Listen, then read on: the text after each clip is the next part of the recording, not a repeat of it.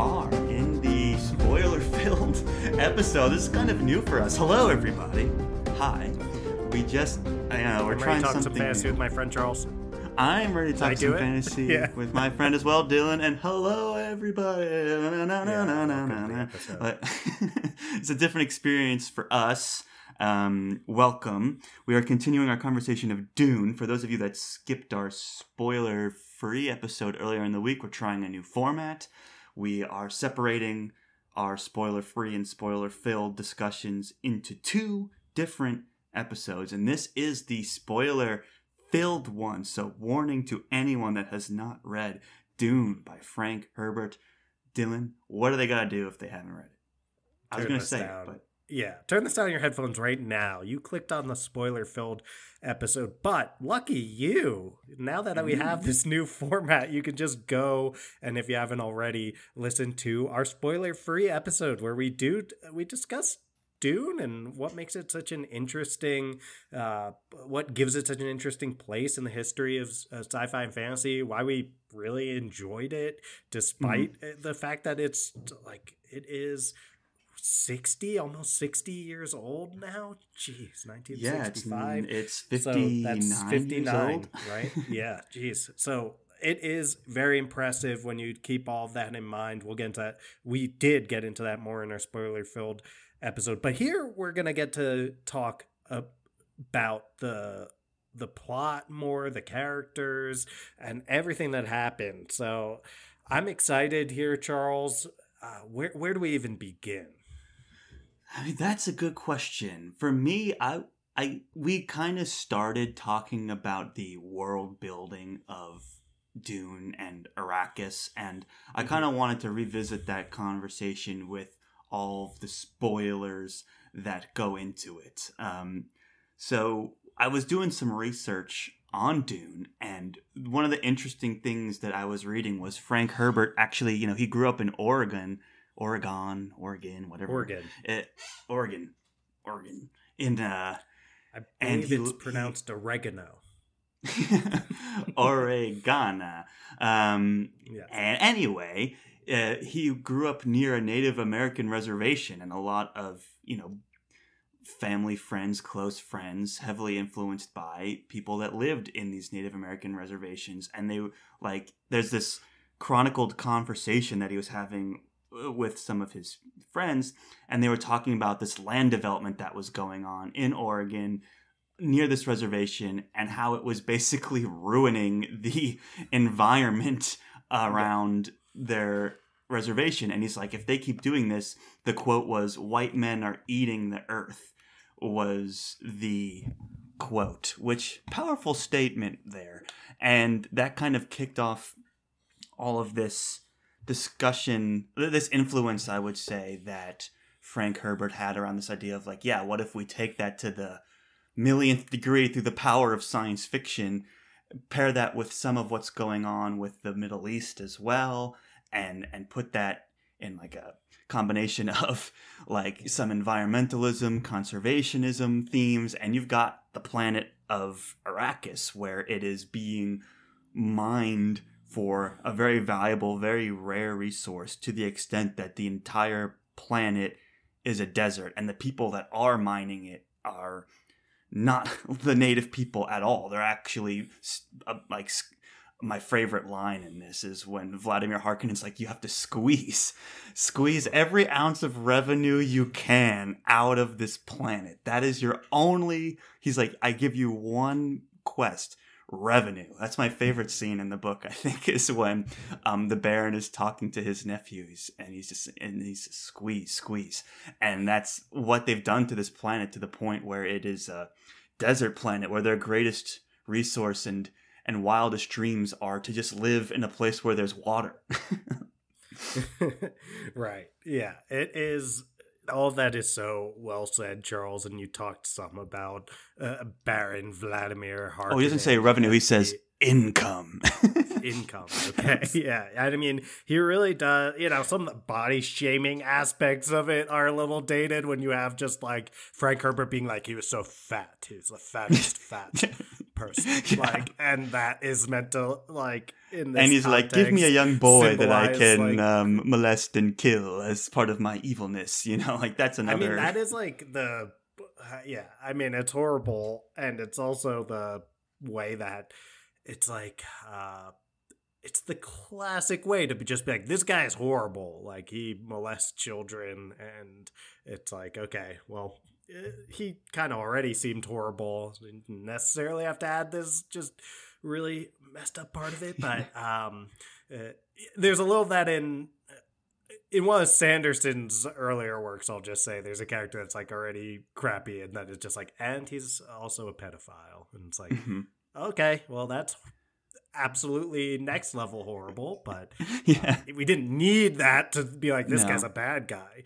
But anyway, point being, yeah, he becomes just like greed incarnate. And Yes. in that way, he, like, we might see some parallels to some folks in modern society that we feel are quite greedy and only focused on that income. Yeah, so for sure. in that way, it does translate really well to today. You can probably insert a few folks that are pretty big don't even figures get me in society. started. We live in a world where the top 1% stole about 40 trillion just in the past 4 years from the bottom 99%. We're talking about people literally squeezing income from everybody, So, yeah, insert any billionaire or politician into this role. And yeah, it's gluttony, right? It is part of it. It's a little bit over the top. It's almost like theatrical in the way that this character is portrayed. That kind of, you're like, okay, it's a little bit, it enters the realm of problematic for modern audiences, but I still am like, here is an exaggerated embodiment of this theme of people who just view natural resources as a commodity to the point where they lose any interest in the people that live there or the environment or the effects of mining more than you should, right? Like, they just do not care. And it's such a great representation of that. And that scene where he's just saying, I really only care about one thing: income. You have to squeeze the population, squeeze the earth. It's one of those things that sticks with you, and it's what, like, some of the best books you ever read do to you. It is stick with you and influence the way you think and view the world. And certainly those aspects are part of it, and it wouldn't be possible without the brilliant world building going on in this book. Absolutely A-grade brilliant world building going on in this book. Yeah, some of the best, I think, that we've read. It is. It makes sense that this has been so inspiring for so many people. I mean, you mentioned George Lucas creating Star Wars, among many others. I mentioned that I saw a lot of parallels, not as much with the world building, but more with the plot and the story when it comes to Wheel of Time. In terms of, I guess when it comes to world building, you can include like magic system, which has the Bene Gesserit, which to me, like, you have the women in this society are essentially, with some exception, and you see Paul, now that we're in the spoiler-free section, Paul is an exception here. But for the most part, we have not really much of a spoiler, but yeah. I mean, in terms of Paul using the magic, technically is that a spoiler? I would say it technically yes, but it's like, it's kind of interesting. I'll get a little bit more, I guess, back to the Bene Gesserit thing and only the women being able to use the magic, which is a thing in Wheel of Time as well. But it is interesting when it comes to like plot twists and characters' inner motives and all that kind of stuff going on. This book, it's almost weird to talk about like, oh, there's a spoiler, because this book telegraphs like everything long in advance. It's not like when you're like, thinking about, okay, Duke Leto Atreides, this noble guy who maybe he's in trouble here because there's some like political machinations are going on behind the scenes. It's just like everyone, the reader, Paul, the people betraying him, his concubine, all of them know, oh, this guy's gonna die. Right. And so does even Duke Leto himself. He's just like, oh yeah, I'm gonna die because of this. He's like, and this I guess is that's obviously okay. a trap. It's Yeah. like, yeah, everyone knows. So that's like other books would use that kind of. I think a lot of fantasy fans will know what I'm talking about when they're like, oh, the father figure who's a really noble guy and trying to do everything the right way, who knows he's in deep trouble here, might die at some point in this book. Like, that's been used in perhaps other fantasy works to extremely surprising big plot twist effect in a way. For like sure. I think It's people like you can probably think you're think of watching one a story particular of a big example. family getting a new assignment and befriending, trying to work alongside the native population and navigating the politics. But, oh, shocking twist, they were betrayed. But no, it's the betrayal is like an inevitable way to kick off the story in this book. And it's even from the beginning, there's saying, Charles, scenes of the Baron too. Who's like, it's kind of that way in the tribe. other series I'm talking about that I won't say the name of, but I think lots of people will be aware of. It also is the thing that kicks everything off. And it is a surprise and one of the bigger plot twists that people would probably name. And in Dune, it's almost, I don't know if it's wasted potential, but it could be. I think that's a thing with this book is like, so like Paul becoming the Messiah figure, like that is telegraphed super early on as well. Yeah. Like who is going to be the person who betrays the Atreides family, like Yui, like we're in his head and he's like, it really sucks that I'm the traitor. Like I don't really like this, but I guess I'm going to betray him. Like it's very interesting. That's a great moment too, where he puts thoughts. the gas in the tooth. I love that. Yeah. I'm curious to get your thoughts on that. The way that Frank Herbert writes, where he leans a lot more on it'd be what Mr. Miller, among other English teachers, would have called high school. Yeah, what Mr. Miller would call dramatic irony. Right, that's when the reader is aware of things that the characters are not aware of, that like critical pieces of information, like Yui being the traitor, for example. It's like that is where Frank Herbert tries to get his tension and excitement, where I think a more modern way of storytelling is like, well, don't tell him we're gonna kill the Duke. Like, don't tell him who the traitor is. That's a valuable card that you could cash in for a big surprise kill later on, from like you mentioned, other series that do this.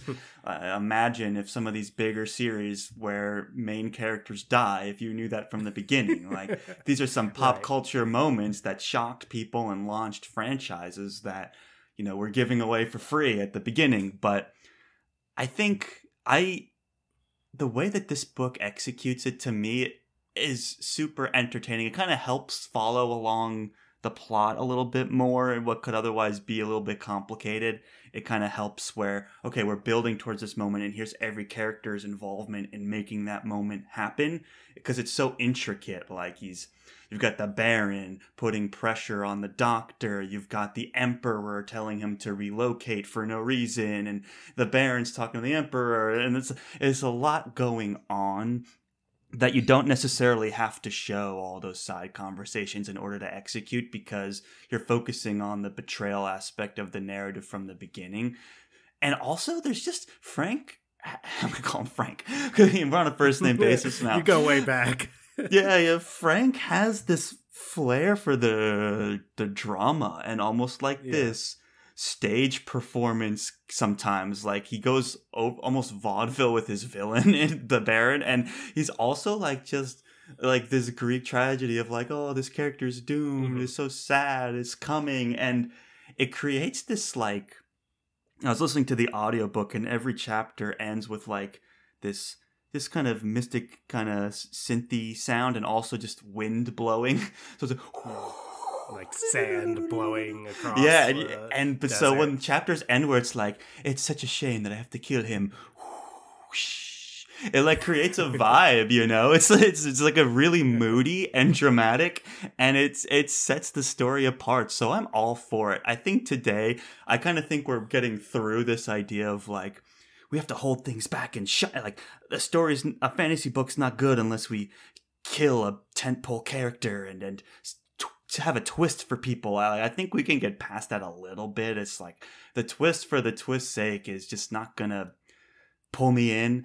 I'd rather be like, hey, this is a story that starts with a betrayal and starts with a this, and it's like, and even like what's your N.K. Jemisin, it's like, let's get the end of the world out of the way and focus on the story. You know, it's very much that kind of a vibe. This book is so much more about how the people in power are just so greedy and don't care about anything other than revenue, that all this craziness could happen, right? And so the fact that they're planning this betrayal of a house just goes to service their greed and the, like, to further drain the resource on this planet that's so rich in culture and has the potential to be rich in, like, natural diversity that it just isn't possible because it's being oppressed so systematically, because it has just this valuable rare resource on it. That to me is the focus. So I think it's well executed. I wouldn't change it. And he does manage to bring in these exciting twists and moments with the doctor being like, well, just because the Baron is forcing me to do this and I have to betray Duke Leto, I can still give him a chance. And then there's other characters like the planet ecologist, where it's like I can still give, like, Paul and the Lady Jessica a chance, you know? So it's those moments where people go against, like, whatever the people in power are putting in motion that also make it part of the theme. And the only way you can appreciate that is to know what they're risking, what's at stake, which is ultimately the betrayal. So I think it serves as his greater theme. And I even think there's a quote that I caught from the Wikipedia from Frank that was really good about how basically it's like, look, you have the people in charge and then the people that follow, that's amplified by the people that follow it. You know, that's his kind of view on the problems of these feudal societies that human nature tend to fall into. He's like, so there's the people that, like, oh, here it is. Dune was aimed at this whole idea of the infallible leader, because my view of history says that mistakes made by a leader or in a leader's name are amplified by the numbers who follow without question.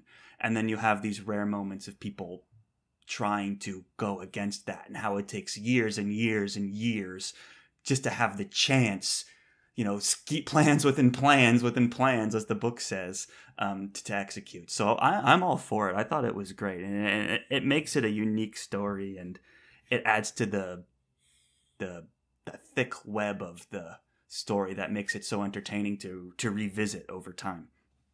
That's all really well said, Charles, and I like this idea that you can think of Dune as being written in a way where it's on kind of one end of a continuum that's all in on, like, oh no, all these betrayals, all these twists for the most part are just, like, telegraphed, and you know that they're coming because I'm telling you explicitly. And then you've got some more modern books on the way other side of the continuum. They're like, oh, like, we're just gonna shock them over and over again, like they'll never see what's coming. And it's like, it is interesting to think, like, okay, maybe we have gone a little bit too far toward the, like, everything needs to be a twist, everything needs to be a shock, and we're missing some of the, like, we're not squeezing out every bit of juice, Charles, like every bit of income from the storytelling, because we're losing some of the ways that like making it clear certain things are going to happen, like the Duke's betrayal or what have you, rather than being constantly on our toes trying to see, like, oh, what's going to happen next with the plot? Where are they going to go? Like, we're just feeling that all the time. Like, it gives us a little bit more time to, even on our first read, which sometimes this is more of a, like, second read thing you can do. Like, we're stepping a little bit away from always wondering what's happening next with the plot and able to focus more on the themes that you're discussing, like the ecological themes, the political themes, and some of the more, like, personal character driven themes. Like, we're able to see those more for what they are and analyze them as we're reading, because we're less concerned about, oh my god, like, is is Yui the traitor? Like, he seemed to be implying. It's like, no, he implied Could Jessica be the traitor? Like, oh my gosh. Right. Could it be Duncan, Idaho? Like, crazy you're name, not by the way. thinking, right. Yeah, weird name. You're not thinking, and in the movie, the more recent movie, played by Jason Momoa, the wonderful, the Khal Drogo of Game of Thrones, exactly. but and all the other stuff he's done. But anyway, point being, we're not spending our Aquaman. focus on we're not focusing on He's Khal is Drogo it at my Gurney? heart, Yeah, sure. Is it Gurney? Is it Duncan, Idaho? Is it the Doctor Yui? It's like, no, like. It's Yui, because when we were in his internal monologue, he was like, it's me, Yui, the traitor. I'm not happy about this situation. But right. It's like, okay, well, that allows our mind to focus on some of these bigger picture themes. I think that Frank Herbert is more focused on himself than the plot twists. For sure. And when you to bring into the doctor, right, Yui, where now instead of wondering who's doing it and going through all the suspects and seeing if you can figure it out, like a Sanderlanche or something, instead here's this character who is at one point the betrayer, the Judas, right? This horrible act that he's going to commit. So there's drama in knowing that he has to walk that line, and there's this espionage that he has to do. And he has conversations with Jessica about how much, and Jessica's like, I should trust people more. I'm going to trust him more. And he's betraying them.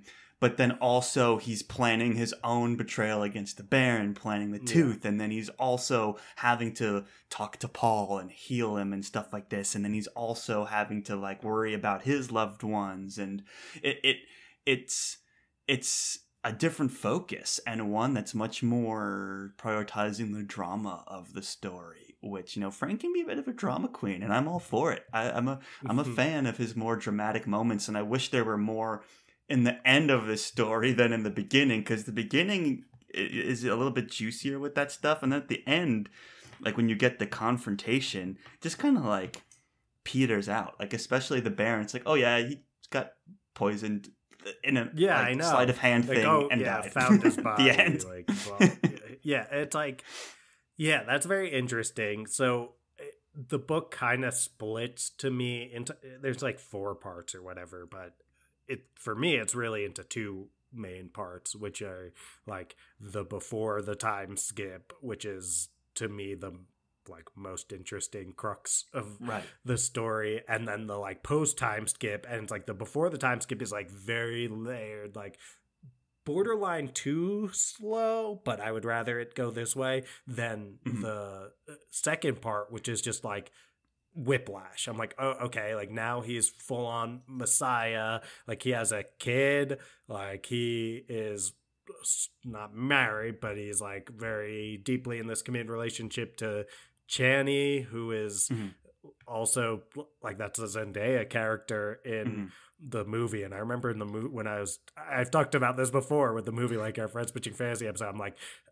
I'm 30% of this movie is just Zendaya staring into the camera, and I was why is that the case? And I'm oh, because there's no freaking source material for this character to work with, especially in the first part of the book. And there's no way that they're gonna make Zendaya's ending in the movie and then you'll just always be the concubine and he'll go and marry someone else. It's no shot they're gonna do that. No shot. Yeah, the message is polygamy is great for the men. That's literally the last line in this book. Yeah, exactly. Is the last word is wives, plural. It's insane. Which is also when you talk back to the Robert Jordan influence, there's a little bit of that going on. Oh yeah, in those stories as well, where it's oh, I have 3 people who are all destined to love me at the same time.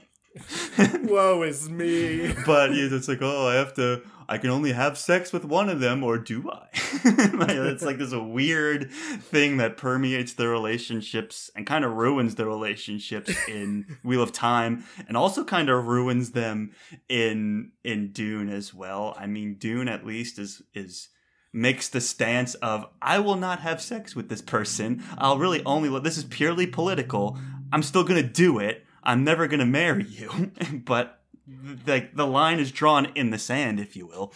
But in Robert Jordan, it's like super nebulous the whole time. He's always trying to like, he's just always like, maybe I could like be with all three of them. Is that a possibility? Like, as the woman breasts boobily, like, you know, it's just way more horny in a Wheel of Time. There's some, like, Jordan seemed to have, and you know, I would never try to get into any person's psychological undercurrents, but Jordan seemed to have some less like resolved stuff kind of peeking through in his writing, and it seems Herbert is a little bit more intentional with how he decides to go about these things, but who am I to say?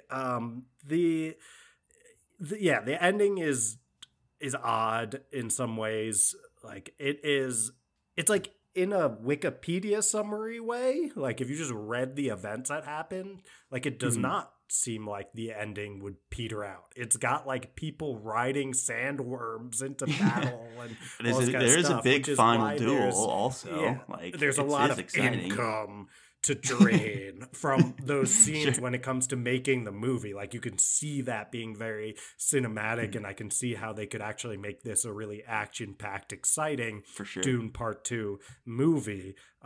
Because again, dude, we're talking about these giant like sandworms which are iconic and people are riding them and that kind of stuff. So that's cool.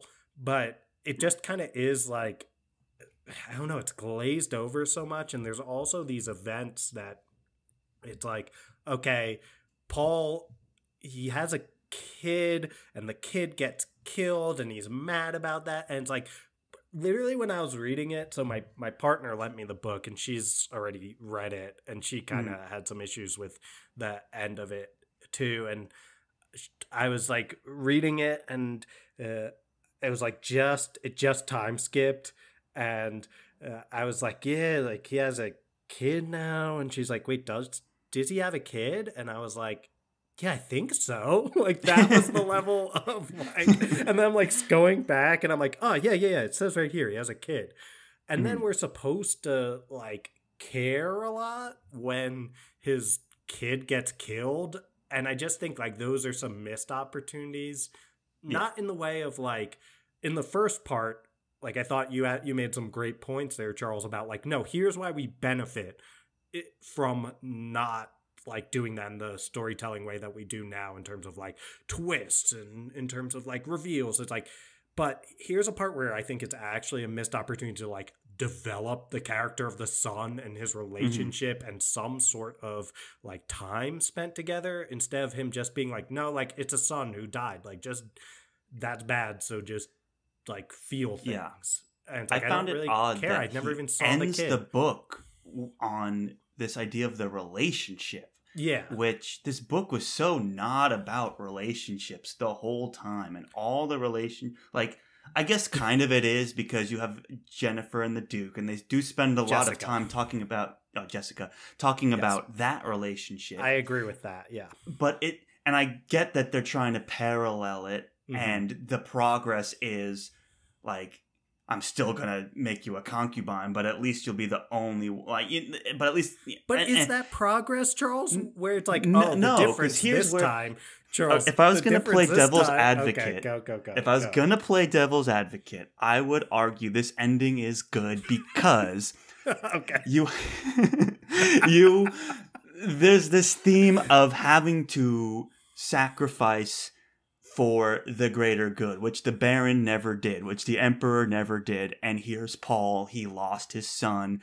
He has true love. And his mother says, please, no matter what you do, choose happiness. And he's trying to make that compromise, but still goes with marrying the princess for the sake of someone has to take the burden for the long-term benefit of the Fremen people and the planet of Dune, right? So that's the argument. But what you get in the story... Can I play the not devil's advocate? Yes. Present the other argument. You get to be the hero in this one. I get to be the guy defending this crap. Woe is Paul. Like, he has to marry the super hot princess in addition to having true love of, like, with Chani, the woman who he's like been with this whole time. And had a now dead kid with, and it's like, oh no, like the deep sacrifice I'll have to make. And also Channy is like, he's like, yeah, no, like we'll never have sex and stuff, I promise. And Channy is like, yeah, we'll see how that goes. Like, it's easy to say that now, but yeah, soon there's going to be a scene in the second book where the whole council is like, they have to consummate and bear a child, and then he'll be like, oh, I have to do this. That's what I'm thinking. And so he becomes the emperor. So you're telling me he's not gonna want to produce an heir from the actual marriage with the princess? And also, like, where's the princess's role in all this? They're like, well, she does like writing stuff, so hopefully she can. She writes those fire. Is it epitaphs where it starts every chapter? Oh, I was like, I'm gonna look at this. I was like, I'm gonna look up that word before the episode, so we don't get epitaph. Because you used to use that word all the time back in the Mistborn days. I know. I was like, I always get epitaph and epigraph. Epitaph confused. is what's written on like a tombstone, right? Yeah, it's epigraph. Yes. So I was like, I'm going to look this up beforehand, and then I forgot to.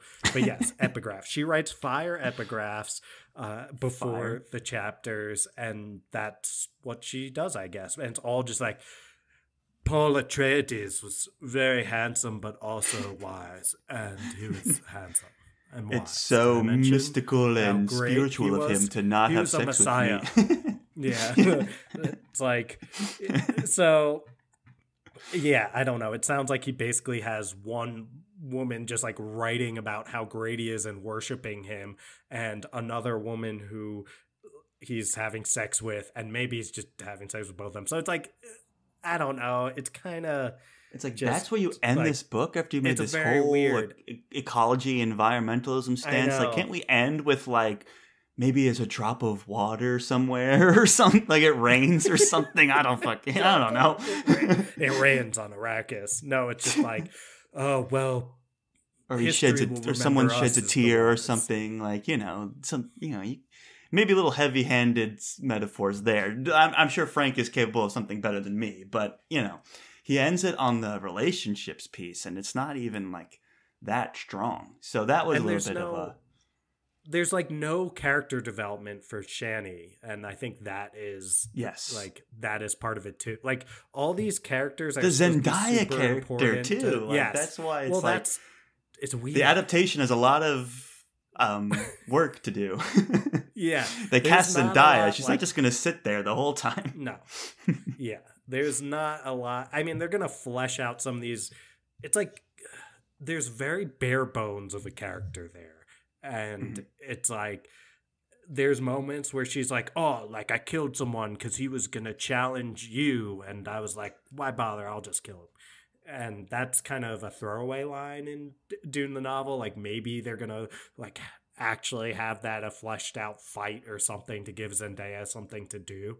But you do see more reading this book why the Zendaya character is like, I think she's an incredible actress, super talented, and actually she was one of the reasons why I was like excited to watch a movie, and then I was slightly disappointed by her role. Overall, I love the movie, but disappointed by her role when I'm like, she's just staring at the camera. They more just teased her, and it's like, and it's like, okay, well, I'm sure there'll be a lot more in the second book, and I'm like, ooh, they're gonna have a lot of work to do. This is like gonna be a lot heavy. But it's smart though. It is like an opportunity, when you talk about adapting for a modern audience. Like, there's some things that even in the David Lynch version, people like to criticize in terms of the way it depicts women, or the Baron character has all of his problematic tendencies are like in full force in the David Lynch version. So it's like there's definitely opportunities to get away from some of that stuff. And I think, they cast Zendaya for a reason. Like, she's not just going to continue to stare. The whole thing was that he's having these prophetic visions of this person that he doesn't know who she is. And then the movie ends, I believe, where they meet each other. And so it's like, okay, now like you've kind of the overarching theme that's going to carry into the second movie past this betrayal moment is this relationship. And it's kind of like, remember in like when you read Lord of the Rings, the Battle of Helm's Deep, it's like happens, you're like looking down on it for like a page. And it is like 2 hours of a movie, and it's some of the greatest cinematic achievements of all time. and one of the best war scenes ever filmed in fantasy. Right. And so it's like there's abilities to take some of that potential and just give it a spotlight. And I think what you mentioned, like riding the worms into an epic battle with a knife fight, there's potential for that to be expanded for a movie. And also, you know, Zendaya has this great opportunity and to develop this role. So I'd be really curious to see how she kind of interprets this character who was just like a set piece for Paul. Who will Paul choose to bang? But now it's like giving them that character some agency and some stakes in the story will be very interesting. Yeah, reading the book does have me more excited to see Dune Part 2, just because you're like, you see how much is now in the hands of the filmmakers. It's a great parallel, the Helm's Deep thing, because I do remember reading that in the books, and I was like, wait, that's Helm's Deep? And then, you picture that giant cinematic masterpiece of a battle. So I think the just in same terms of kind like things, the like art you're saying, of the adaptation too. Yeah. But the bare bones are totally there, but it is on the filmmakers to find the vision in that and they've got a tough it. job. So tough. I mean, they did great with part 1, but I think part 1 lent itself much easier to like a direct adaptation. It tells all the best parts, or the strongest parts that paper, for a modern audience thing, today are in part 1 for sure. Yeah, but on paper, part 2 could be so amazing. Yeah. I have strong faith, you know. I really like this director. I like this cast.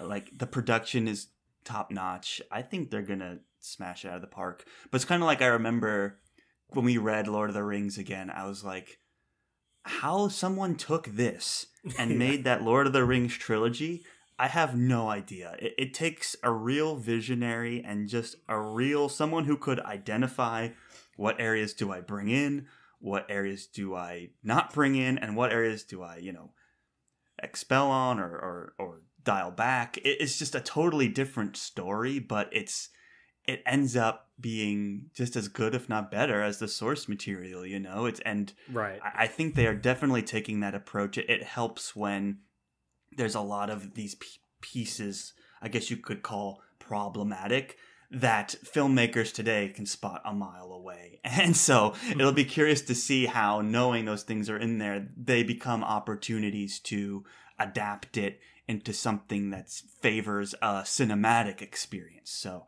like you said, Dylan, it's full of potential, and everything's there right now for them to just hit a home run. So I can definitely see that happening. Yeah, I'm very excited for the movie. We got to watch the first part again, and we got to watch the second one. I even think it might be fun to watch the 1984 one, but that's a of lot. Dune. It is fun. So it is fun. Maybe but we'll it is do a that lot later on. But it's Charles. That's really well said about the Lord of the Rings adaptation, and how much of how much that says about my friend Peter. I'm as close to Peter as you. Oh, you and Petey boy. Yeah, me and Pete. We go way back, and how much of a mastermind he was when it comes to taking that and putting it on the screen. And then you think of something like Game of Thrones, let's say, where once it got less like, oh, I can just take exactly what's on the page and just put it onto the screen. Like the writing in Game of Thrones took such a big step back. And I will say, we have complicated feelings about Benioff and Weiss. Like, we don't like to put them in this, like, there's this movement now to place them like they're like Dumb and Dumber or Beavis and Butthead. Like, that's the vision that people have of these people who ran this like multi-billion-dollar franchise that is like, created, filming like, all over the life world to the entire fantasy genre economy. Like, and they were show running something that was filming all over the world and producing like, I think they're geniuses in certain aspects. Some of the best in the game. But you see where, and I think like that's more when it comes to like show running, geniuses. Writing, like they showed a lot of chops in certain aspects, and then you see times where the like source material got a little bit harder to adapt, like with how widespread things get in the later Song of Ice and Fire books. And then when you have the just like bullet points from a George outline is probably what they're working with by the last couple seasons. And then it's like you see where it's like really tough to just see like, okay, this is the event that happens. Like I won't say anything because of Game of Thrones. This isn't about Game of Thrones and I won't spoil anything. Right. But it's like, here's the objective event that happens. Blow that up into a really good like TV show or movie cinematic event, right? Right. And there are a lot of ways in which they flailed toward the ends of Game of Thrones, and we're far from the only people that feel that way. Yeah. And then it's like, I think that's a lot of what Dune Part 2 really has to do, because it's like they rode in on sandworms in the final battle. It's like, that's a bullet point. Like, you know what I'm saying? Yeah. Like that might as well be a bullet point on George's outline or on Frank's outline in this case. So it's like, they have to show they have the chops to do what was very hard for the Game of Thrones folks to do, and was like masterfully done by Peter Jackson. It's like, this is showtime, you know. This is, I'm trying to think of the right, like, this is the time to show, hey, you really got it. Step up, man. Yeah. This is your shot. Yeah. So it's exciting. It's exciting because it's like, this and look, the first one was what, nominated for like 10 Oscars or something insane. I mean, it was like a pre-COVID box office where like movies just were not being made, but still, okay, it was nominated for 10 Academy Awards, including Best Picture, and won 6 awards. So it's a big deal, and we'll have to just wait and see. I think that's going to be a whole other conversation that I'm excited to revisit once the final movie is out. But to kind of bring it back into the story of Dune, one of the things I kind of wanted to talk about before we wrapped up was, you know, we always talk about in fantasy like soft and hard magic systems, and I think what makes Dune especially innovative is the fact that it's got this like soft and hard sci-fi. And you know, you hear like Sanderson and his rules of magic and stuff in modern time, but it's like this kind of stuff was happening 60 years ago. And to me, some of my favorite sci-fi, and I think it's why I enjoy fantasy so much as well, is like this idea of focusing on this human condition element. And so sci-fi can take the space travel, and it has some really interesting elements of like the still suits, which I think are super creative, like way to introduce a way that like you've created this group of people, this whole society and culture where water's so scarce that like they are recycling every ounce of moisture in their body in these still suits that basically cover themselves and take the sweat and any other like, you know, fluid and just bring it back into their body to consume. And it's described as like being brackish or something. I'm like, ooh, that's, I'm like you said, Dylan, I feel like I'm there, you know, that sounds like super critical, but also unpleasant. Right. And I remember the scene where literally the guy spits on the floor and all of Duke's people are like ready to go to war, right, and beat this guy up. And it's like, no, that's actually like a really, really ridiculously respectful thing to do, because moisture is so and you're like, oh, it's a kind of a fun scene, but it's, you know, it's this idea that space travel is able to do. It's able to bring two totally different planets like together for the sake of more having these moments focused on culture that I really, really liked, and I thought it would win you over by not being too sci-fi as well. So I wanted to get your sense of like what you thought of the balance of the hard and the soft sci-fi, and what some of your like more standout elements of science fiction in this story were. Yeah, I mean, I think that this is where you'd have to trace back a lot of the space opera just Right. that subgenre too. And space opera kind of play on soap opera as the idea that, okay, we're focused much more on the relationships and the characters and that kind of stuff. And the backdrop is oftentimes like interstellar travel and technology, but it's really just so you can have those kind of set pieces to a story that could be told anywhere.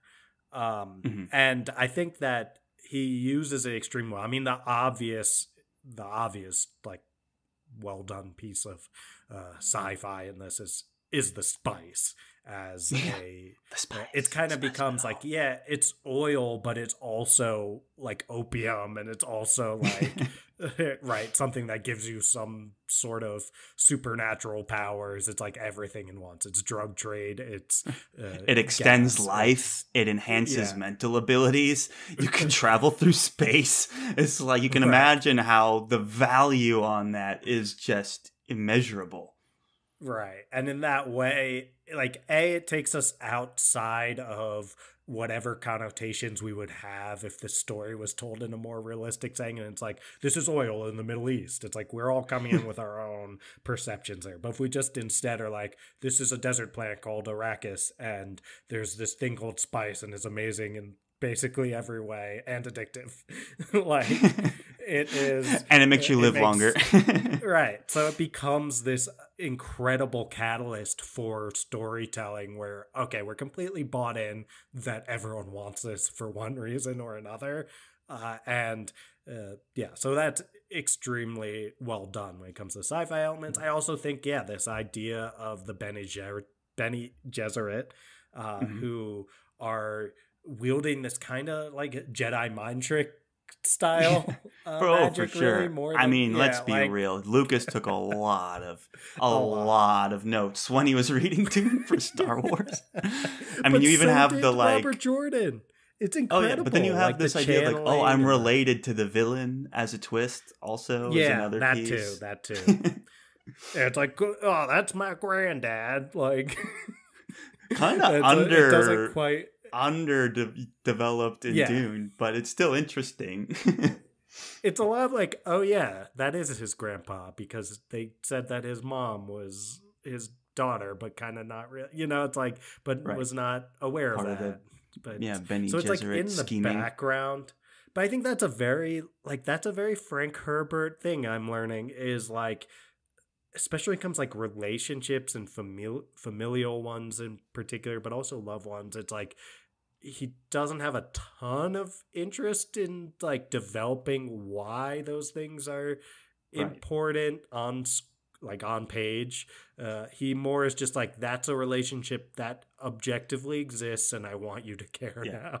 Very like macro level sun, approach to his interpersonal relationships. Like, you care about this character because he's a son of Paul, and you care about Paul. Like, you care about Chani and like how important she is to the story, because she's now like in love with Paul and Paul's in love with her. So now she's super important, even if we don't give you that much time with her.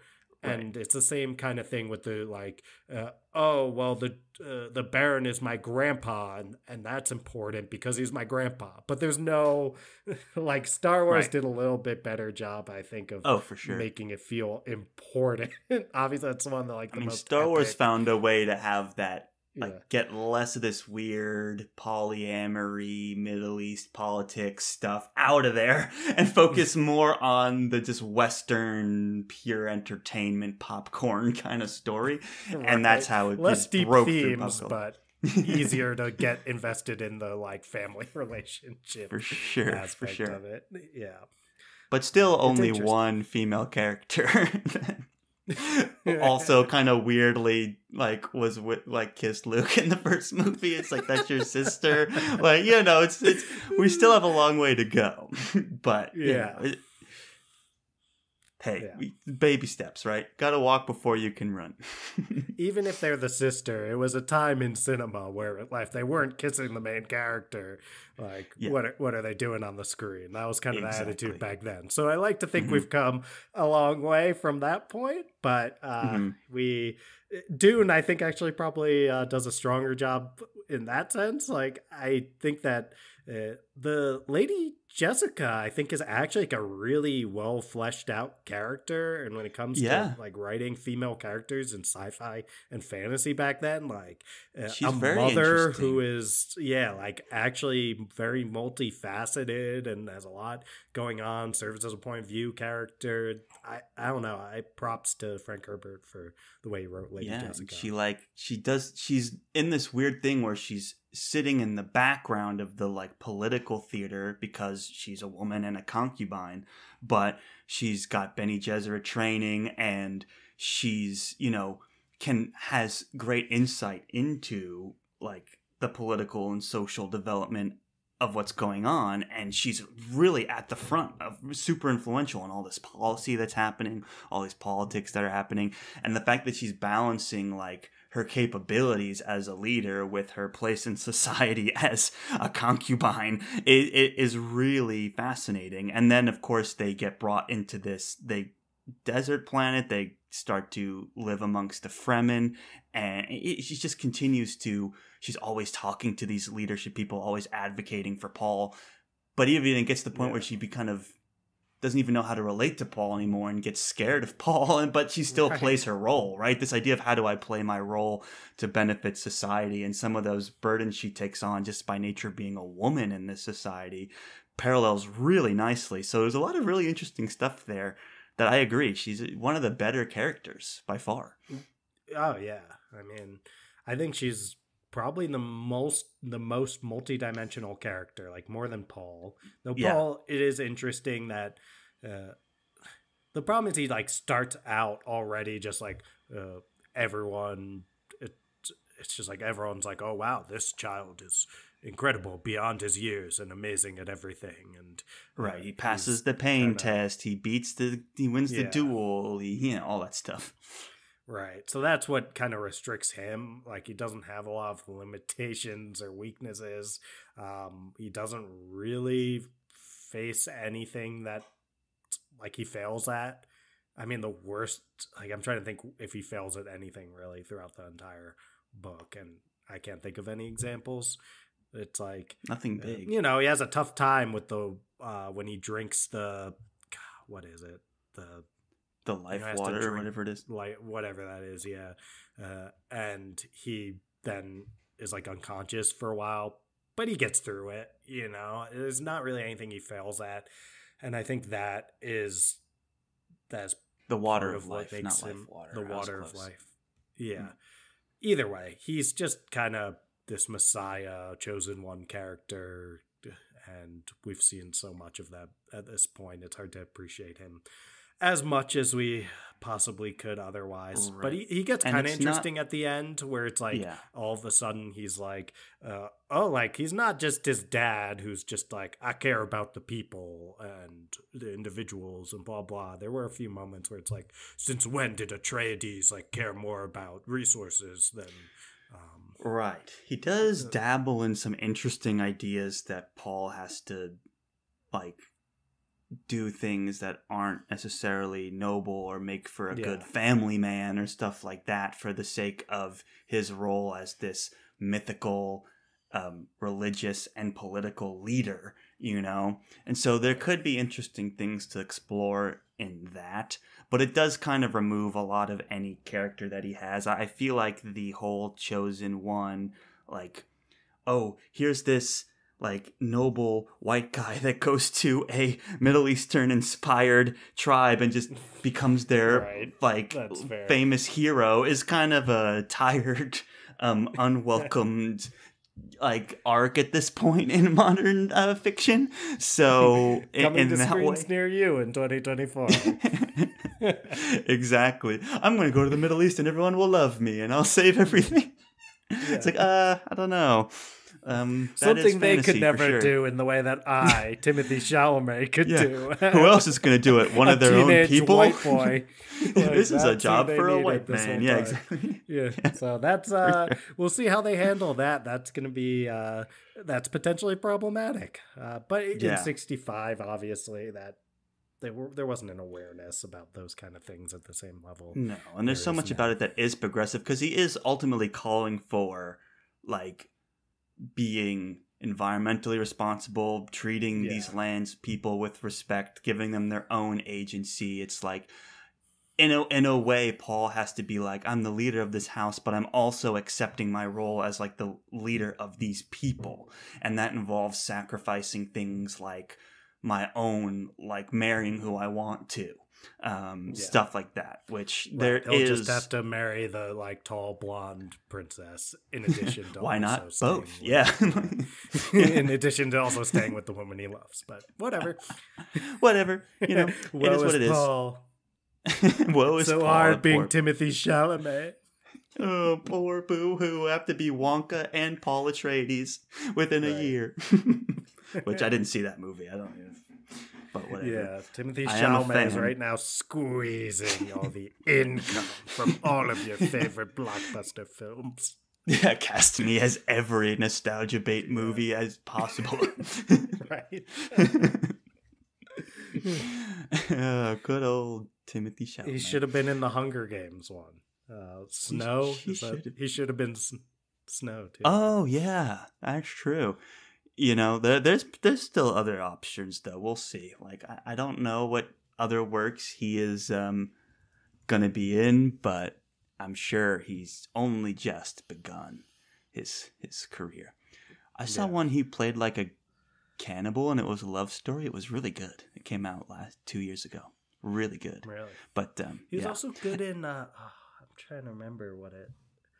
He's like played like a sort of cameo role in something I watched relatively recently. I was like, he did good with that. I'm trying to remember. I can't remember what it was, but gotta have respect for an actor that can pull off like a good cheeky cameo. You know, there's something like kind of endearing about it that you respect. Oh, you know, he's also in Interstellar. Yeah. Oh yeah. People Don't Look Up. That. He had the cameo in that where he played like the punk influencer. Yeah. I think that's what I was thinking of. Yeah. Right. No, yeah, he's in a bunch of good stuff. So yeah, shout out to Timmy. Timmy boy. Timothy. Timothy. Anything else we want to talk about before we end? I do have kind of I read this fun fact in the Wikipedia of Dune about how the book was originally a flop and cost the editor his job. If you want me to get into that, that's kind of a fun one. Yeah, sure. Give us a bit on it. Dune originally was serialized in magazines a couple years before, so you could even think of it as it was published in 1965, but he had written it by the early 60s, so even earlier. But anyway, he had sent it to over 20 publishers, and they all rejected it. Can you imagine this book being rejected 20 times? Like the best-selling sci-fi book, pretty much. But then, here you have this editor for a company called Chilton Books that really only published auto repair manuals. So never published a science fiction book. But here you have this guy, this editor named Sterling Lanier, and he saw this manuscript after 20 publishers rejected it, and he stuck his neck out and urged his company to take a risk in publishing this book. It's like, guys, this book is amazing. Like, imagine if I just worked for a company that made instruction books and I was like, we should publish Dune. It's a book about worms on a desert planet. And your boss being like, we make instruction manuals, not books about worms. And ain't no spice melange. But anyway, so he took a risk. The first printing, which apparently was $5.95, which is an equivalent to $55 today, which imagine paying $55 for a book. Wow. Also, inflation is real. We're all doomed. We've been squeezed more than we even know. But anyway, so... Income. Yeah, exactly. Inflates the price of the dollar so that we can make more money on our loans. Anyway, was received poorly by critics, right? And for being atypical of science fiction at the time, the company wrote off the project and fired Sterling, the editor. So this man lost his job for getting Dune published. As you do. Can you imagine? As you do. So that goes to show you guys, it's like, here's a man who got his book rejected 20 different times and now went on to have a movie adapted 60 years later with Timothée Chalamet and Zendaya. Like, if that's not a Cinderella story, I don't know what is. Yeah. I mean, that's pretty wacky that it ever gained traction after all of that. I mean, I know. I'm curious. I'm gonna do some digging after the episode to see how it went from the first printing $55 thing to just like okay, but now it's selling really well. Like what bolstered it to that point? But it's that's a very good nugget you dug up there, Charles. That's very interesting. I had no idea. I just kind of assumed it was like instant massive success, but it's different than anything that was coming out at that time. So yeah, I could see now that how, original copy's been sold for more than 20 grand at auction, so the price has only gone up. You thought $55 was expensive, now you got to spend 20 grand for a copy, right? So that's pretty wild. But I mostly listened to it on audiobook this time. The audiobook was so bizarre because it would randomly decide to have tons of voice actors and music, but I would say about 75% of the book didn't have it. They kind of bookended it at like the beginning and the end. And then all of a sudden, so like the guy who did the Baron had a super low voice, very dramatic. And all of a sudden the narrator would start doing the voice and I'd be like, oh wait, this is the same character? Like I'm so confused. Like why would they do this to me? It's like the first 2 hours are produced like crazy. And it's like they forgot. And then they ramp it up at the end a little bit. But it's like so weird. It was very bizarre. But it's a way to do an audiobook, I guess. Make the first 2 hours like high budget and then phone in the rest. They're like, no one's really going to listen past that. They already bought it at this point. So we're done. Well, yeah. Super odd. I'm sorry they rope-a-dope deal like that, Charles. The narrator was good. It would have been fine just with him the whole time, but go figure. Anything else, Dylan, before we wrap it up today? I think we did a good job. I think we did a solid job, and I'll also say, like, we're going to watch Dune Part 1. We're going to watch Dune Part 2 We're going to squeeze. Yes, exactly. Downloads. Except now it's content. You have one job now that you've read Dune. Content. I need you to squeeze. We've already got 2 episodes, spoiler free, spoiler. And now we've got the movies and then this new movie, David Lynch movie. We could talk about adaptations in general, updated content. Like we are going to squeeze, baby.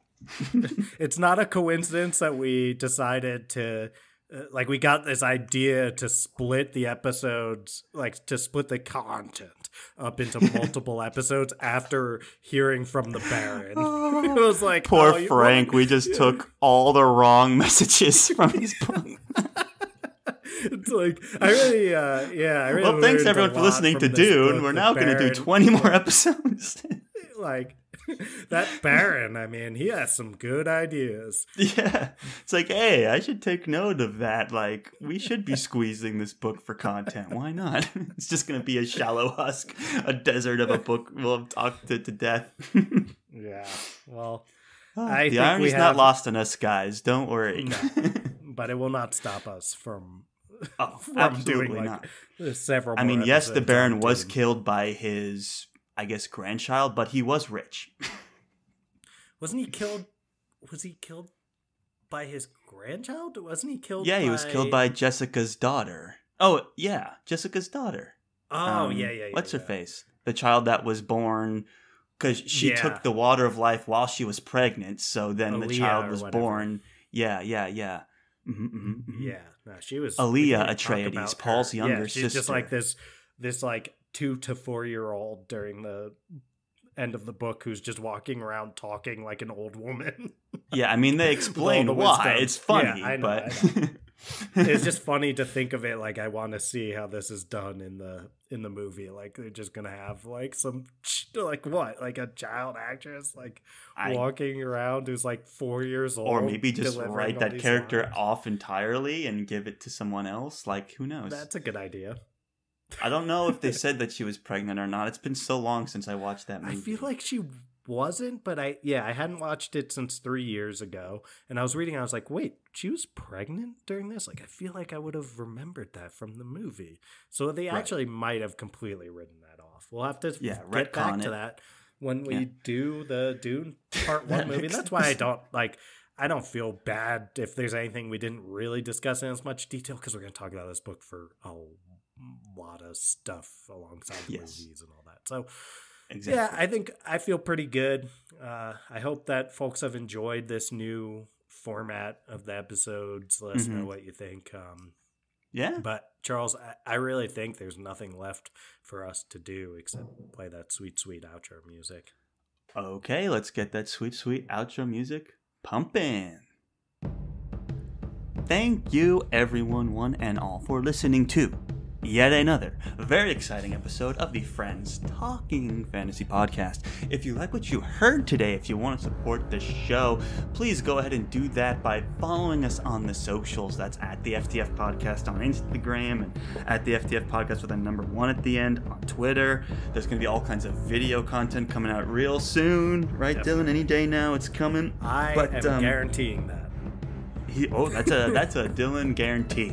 So you definitely want to make sure you go over and check that out and give us a follow. Now, Dylan, if they like what they heard today and they want to support the show even more than following us over on social media, what can they do? Toss 5 stars to our podcast, which you can do over on Spotify, where most of you are listening, by clicking About at the top of the Friends Talking Fantasy podcast feed, and then clicking that little spot to give those stars. You can also rate and review on Apple Podcasts. That means you can write nice things about us. You can say how Charles seems really nice, and he brings such incredible thematic analysis to every Dune discussion as we proceed to talk about this book forever. So you don't really have to do that, though, because just listening is more than enough. Thank you so much for doing that. No, you don't really have to do that, but it's nice to read sometimes. But anyway, just by listening, you really should if you listen to a lot of this. Like, come on, just getting all the way to the end. We produce you a lot of free content. Squeeze the content. Thank you all for drinking every last drop of that freshly squeezed content. We greatly appreciate it. You guys are awesome. I know. You've got that still suit on, all the content just getting cycled back in. Thank you all so much. We greatly appreciate it. You guys are awesome. Thank you. And as always, go forth